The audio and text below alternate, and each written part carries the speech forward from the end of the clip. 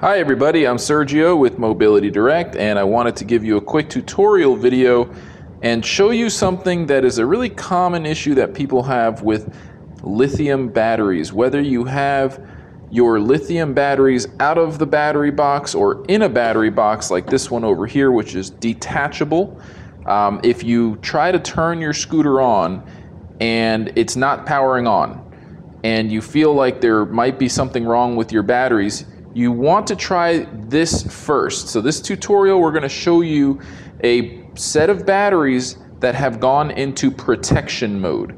Now before I go any further, like always, I just want to mention, if you want a copy of our free product catalog, just go to our website, mobilitydirect.com.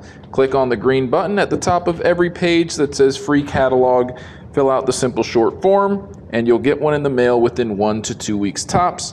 I also want to say that if you subscribe to our YouTube channel, you're automatically entered into our monthly giveaway.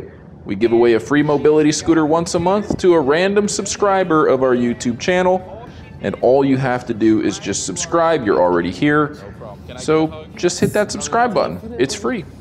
Let's get started. So here we have a set of 12-volt lithium batteries by Dakota, which we're really well known for distributing as one of the exclusive resellers of lithium batteries by Dakota for mobility scooters. You can take out the original batteries that come in your GoGo scooter box or any of your mobility scooters that run on two 12-volt batteries. You can upgrade them. You're going to get a ton of additional travel range. You can almost double the travel range or the distance that you can get on a full charge by upgrading to these lithium batteries instead of using the traditional sealed lead acid batteries that come with it. However, these batteries, you can call them smart batteries because they have a chip in them known as a battery management system, and that is going to protect the battery from damaging itself if the user forgets to charge it and the voltage goes too low. Now a fully charged battery, even though it's a 12-volt battery, a fully charged 12-volt battery is going to read about 14.2 volts with your voltage meter, which I have here. So with my voltage meter, if you were to test out a fully charged battery, you should get just over 14 volts. Now when it's low, it's going to be closer to about 12.5 volts. That's almost pretty much completely dead. If it goes any lower than that and it starts getting close to like 10 or 10.5 volts, the chip's going to kick in to protect the battery.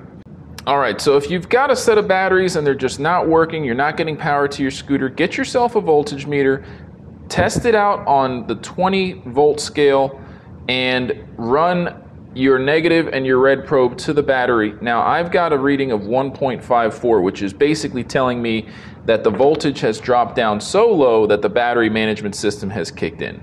And the solution for this is pretty easy. You have to use the original charger that came with your Dakota lithium batteries. You should have gotten a pair of these, or you can order them, and you'll just go ahead and plug it in and let it charge for several hours.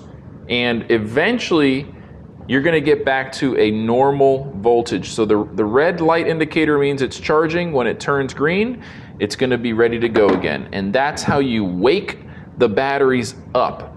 Essentially, when they go into protection mode, they're turned off. There's no voltage to the terminals, so you will get either a 0 reading or like a really low reading. So try that out first. It might solve your problem. I hope this video has been helpful. For more awesome tips and tutorials, make sure you subscribe to our YouTube channel or go to mobilitydirect.com to purchase any type of batteries for mobility scooters.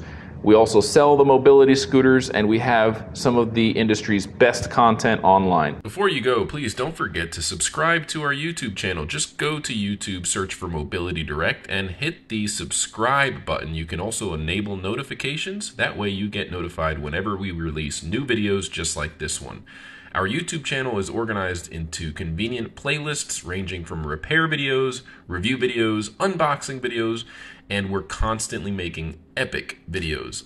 So make sure you go on over to our YouTube channel, check out our videos, leave a comment if you have any questions. We reply to all of our comments. We would also appreciate it if you like the video. And by the way, don't forget, you can claim a copy of our free catalog. Just go to our website and then click on the green button at the top of every page.